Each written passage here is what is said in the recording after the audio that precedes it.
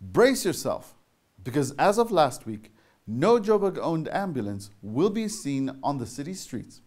And this is why.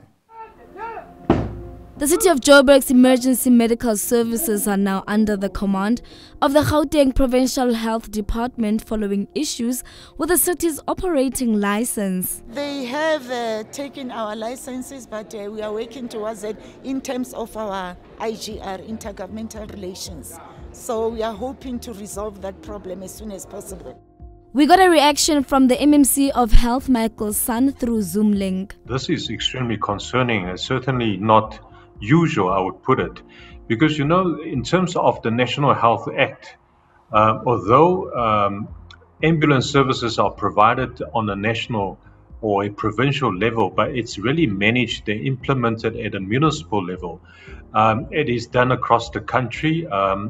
Many of the government ambulance services, for example, the city of Joburg, Tshwane, Cape Town, Ekurhuleni, are all rendered on a municipal level.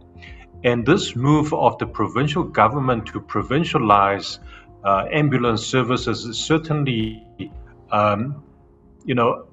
unthinkable, because why would a provincial government not wanting to expand the services so it can service more residents? Instead, it wants to centralize this very, very important life and death emergency first responding service. Section 79 chairperson on public safety says the committee has written to the provincial government for clarity. If they take this function, what is it that it's going to be the benefit in terms of the city of Johannesburg? Because there are members who were hired by the city who were driving ambulances. What is going to happen to their future and all sorts of things? So we'll be keeping the Gauteng government into their toes in getting the response promptly, so that because of it's becoming worry that ambulances have been taken over by the Gauteng government, and then as a city we don't have a say, and I think it affects even the response time. And exactly how has the city's emergency services been allowed to operate without a license? There's